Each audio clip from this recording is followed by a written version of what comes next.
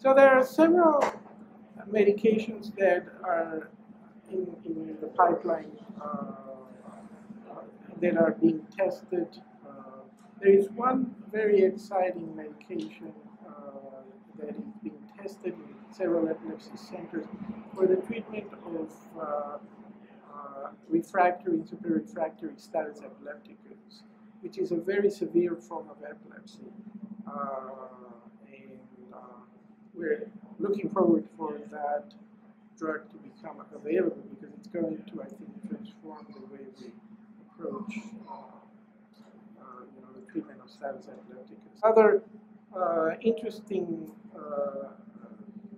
change is that we're trying to target medications to some of the pathogenic mechanisms that may be associated with a seizure disorder. One of them is the inflammation theory of epilepsy. So that there is an attempt to develop drugs that have anti-inflammatory properties, and those are possibilities that could potentially result in a different type of drug.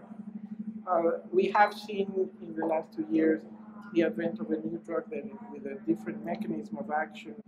And so as you can see, the portfolio of drugs based on different mechanism of action is expanding.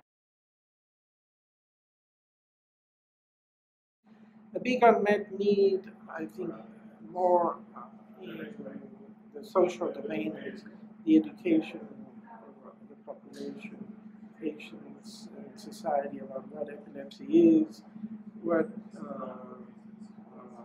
can be done for the management of the seizure disorder. There's a big unmet need for educating the population in recognizing the prevalence of comorbid medical, cognitive, and psychiatric complications, and the fact that there are treatments for those conditions. And I don't think we're doing enough to educate the society to get rid of the stigma that is still prevalent.